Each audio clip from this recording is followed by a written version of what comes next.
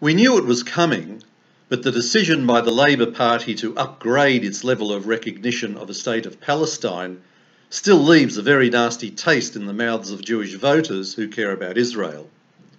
For years, Labor people have repeatedly tried to reassure us that there was nothing to worry about, that the ALP was still very strong in its support of Israel, even though it, like all our other communal organisations, is wedded to the two-state delusion.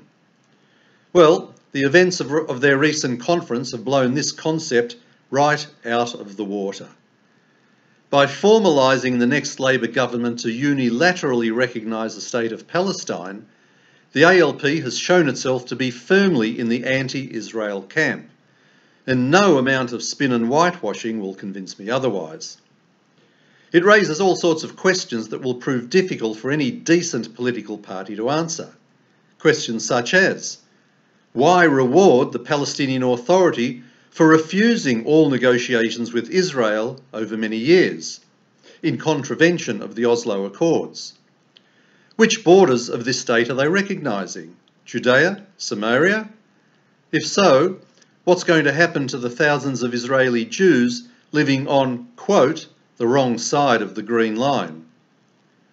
Will they recognise Gaza as part of this crazy state?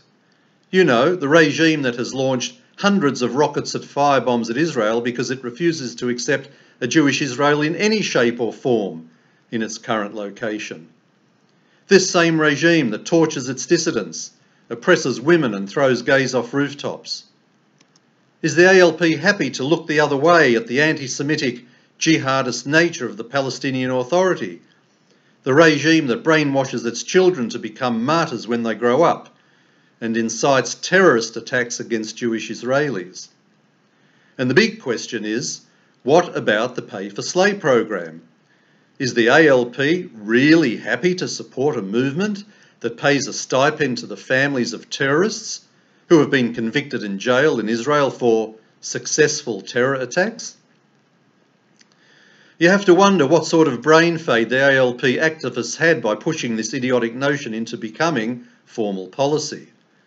How can they possibly claim any authority in foreign affairs by openly supporting a movement that violates human rights on so many levels?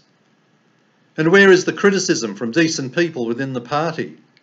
Only 2 ex-MPs have spoken up. Michael Danby has been the main voice exposing all this hypocrisy, but he is now outside the circle by virtue of his retirement. Stephen Conroy is further removed from the Labor Party elite, but he also had the decency to criticise this move and stand up for both Australian and Jewish values. And to make matters worse, when Danby tried to speak at the conference by proposing some conditions to balance the motion, he was barred from doing so, censored, cancelled. What about all those lefty buzzwords like justice, inclusiveness, equality? They've all gone straight out the window, but such hypocrisy from the left is unfortunately nothing unusual. Meanwhile, not a word from Jewish MP Mark Dreyfus, who never ever stands up for Israel. And local member Josh Burns couldn't think of anything better to say than spouting the mantra that nothing has changed.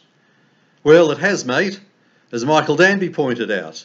Elevating the issue from a resolution to platform policy is a big step. Burns in particular is a lightweight on Jewish issues and could learn a lot from Michael Danby, but we know he hasn't bothered to ask. He has now forfeited any right to court the Jewish vote whenever the next election comes around.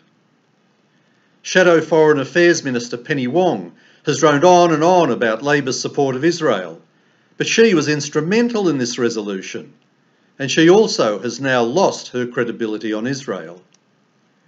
In the past, with leaders like Bob Hawke and Paul Keating, for example, the Labor Party was once a reasonable left-of-centre alternative for those who were uncomfortable with more conservative political views.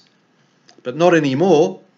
Led by Anthony Albanese, it's now in a race to the left by foolishly trying to out-green the Greens. It also seems to me that the ALP has been seduced by a growing Islamic demographic and are clearly no longer ashamed to dump Israel for the Muslim vote. Let's face it, all principle has been thrown out the window and it's purely a numbers game now. And there are a lot more Muslims in Australia's working class than Jews. Had Labor been a lot smarter, rather than focus on some fictional state that can't exist, they could have argued the merits of what's best for the Palestinian Arabs right now and for the future. That way, they wouldn't have alienated a whole raft of potential moderately leftist Jewish voters. As I said, the questions I raised before would be difficult for any decent political party to answer. What this proves now, beyond any doubt, is that the ALP is no longer a decent political party. This is Alan Freedman for the Australian Jewish Association.